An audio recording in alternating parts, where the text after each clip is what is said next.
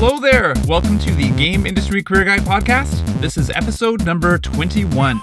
I'm Jason W. Bay from GameIndustryCareerGuide.com, and this is the podcast where I answer your questions about getting a job and growing your career making video games. This week's question comes from Joseph F. Joseph sent me an email to ask this.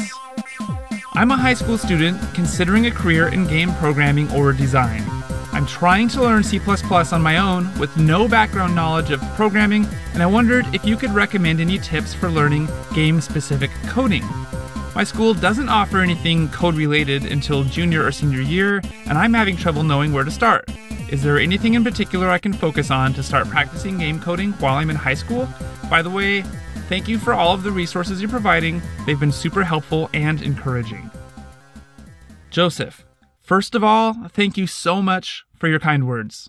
When I get feedback like that from my readers and listeners, it really helps to keep me fired up and continuing to publish helpful resources on my website. So thank you for that. I really do appreciate it. Okay, so if you're in high school and you want to get started on learning how to program games, I'm going to tell you about a 3-step approach that you can take to accomplish that goal.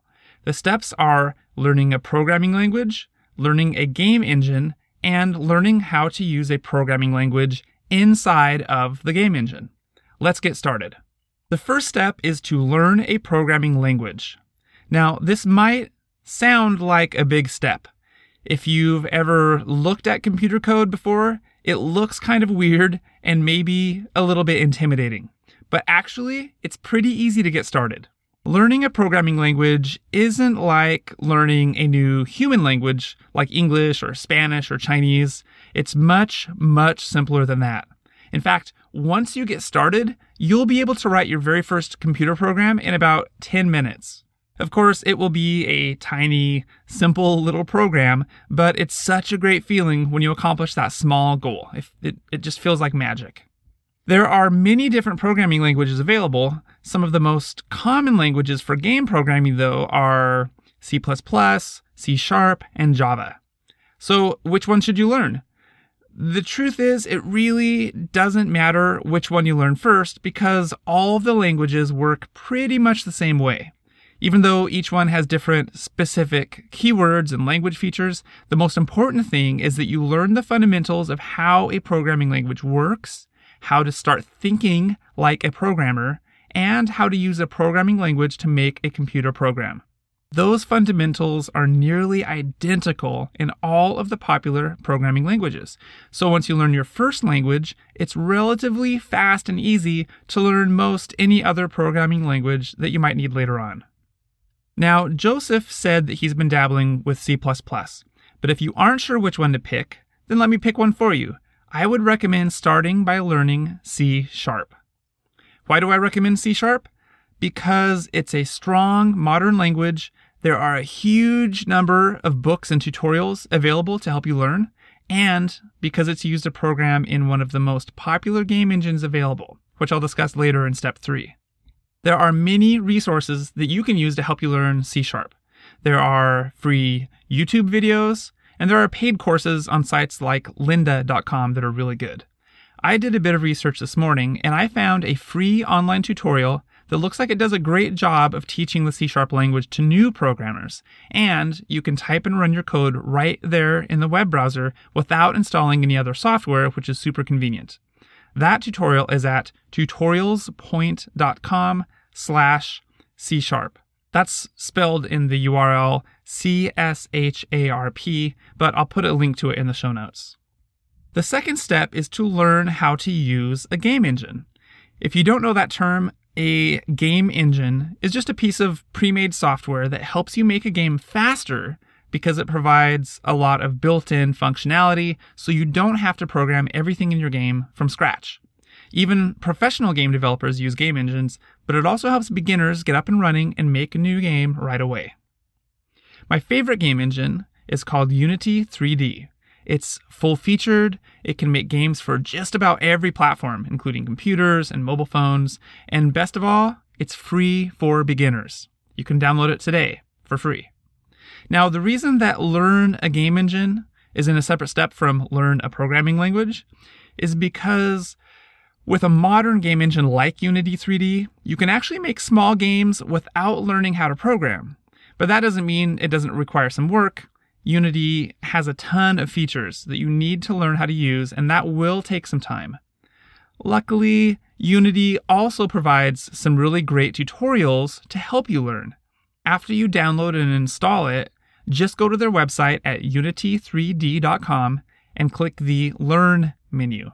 Then go to the Tutorials area to find a video series that will walk you through making your very first game without any programming. Now, each of those first 2 steps will take you some time to get through, since you also have schoolwork and probably other work and other hobbies. It's likely to take you several weeks of regular effort before you get really comfortable with your new skills. But once you learn the basics of C# and the basics of the Unity 3D game engine, the third step is to combine both of those new skills together. In other words, start using C# programming inside of the Unity game engine to program a custom game of your own creation. How do you learn to program C# inside of the Unity game engine? Once again, you are in luck because Unity's website also has tutorials that teach you exactly that. Go to the Unity website at unity3d.com and start exploring the tutorials on scripting. Just make sure that you've already done the other tutorials and have a firm understanding of C# and Unity before you start on this third step. Once you start programming inside of Unity, the sky is the limit. You can make just about any game. If you can imagine it, you can probably build it using C# and Unity 3D. Okay, those steps might sound big, and they kind of are big because game programming isn't something you can learn overnight. But you can definitely do it. Just take it step by step, do the tutorials, and don't give up.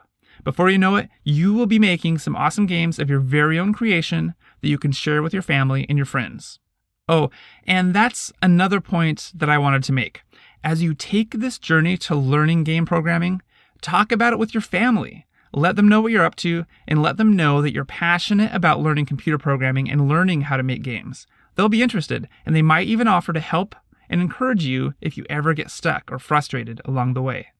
That's an overview of the 3 steps that you can take to learn how to program your very own video games. Game programming will challenge your mind. It will offer a sense of accomplishment over and over again as you learn and grow your skills. And it's a super fun and rewarding hobby that you can also turn into a high-paying career later on. Thanks to Joseph for this question, and thank you for hanging out with me today. If this information has been helpful, please tell a friend about it, or stop by the website to ask your own question. You might just hear your name on a future episode. For more information and inspiration on getting a job and growing your career making video games, visit me at GameIndustryCareerGuide.com. I'm Jason W. Bay, and I'll see you again next week right here on the Game Industry Career Guide podcast.